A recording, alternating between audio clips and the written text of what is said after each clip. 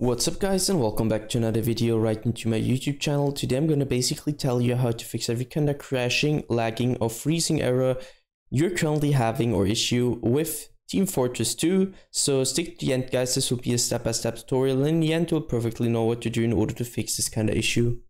Before we start right into the video, I just want to let you guys know that I would really appreciate it if you would just leave a like, a comment or a subscription right into my YouTube channel. It would really make my day and help me out as a little YouTuber as I am.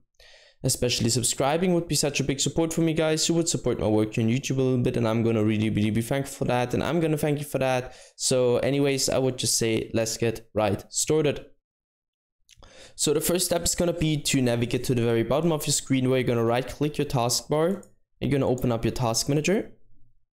Afterwards, I want you to navigate to the top left corner of your screen, clicking onto processes. And once you click processes, I want you, and it's gonna sound a little bit weird guys, but trust me, it will help you, to end every single task. So let me explain that. Two reasons for that. First of all, too many applications, programs, background processes, games, whatever, running at the same time on a low end or bad PC will cause crashing and lagging or freezing because your PC can't handle that anymore. And the second reason is that, like it was for me, there are some applications, programs, whatever running, which are currently third-partying your main game, causing it to crash or to freeze in some way. So you're avoiding this issue and helping you a lot with that when you're basically just ending every single task.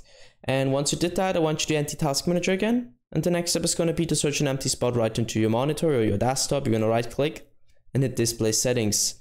Once you hit Display Settings, I want you to navigate to the top left corner, where you're going to click onto Display or stick around it. And afterwards, simply just identify which your main monitor is, and obviously this just applies if you have more than one.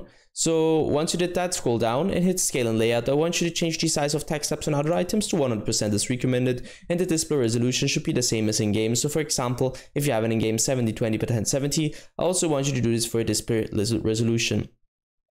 Once you're finished, simply enter Settings and navigate to the bottom left corner, where you're going to click onto the Windows symbol and open up your settings.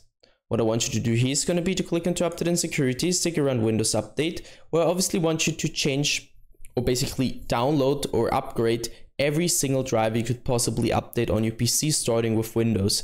It will help you a lot for every kind of issue you're currently having, and also with crashing, lagging or freezing. So just trust me guys and download the latest version of that. Once you downloaded it, end this task and do the same thing for a graphics card. So go to the browser, go to the application and download the latest version of your driver, just to provide the best possible performance in general for your PC. Yeah guys, that's it for the video. I hope that I could actually help you out with this one. If it was like that, just leave a like, a comment or a subscription. I'm gonna really be thankful for that. And yeah guys, I'm really sorry if I couldn't help you, but I'm just gonna do my best to help you out. Either way, I hope you guys have a wonderful day. See you at the next one, and bye.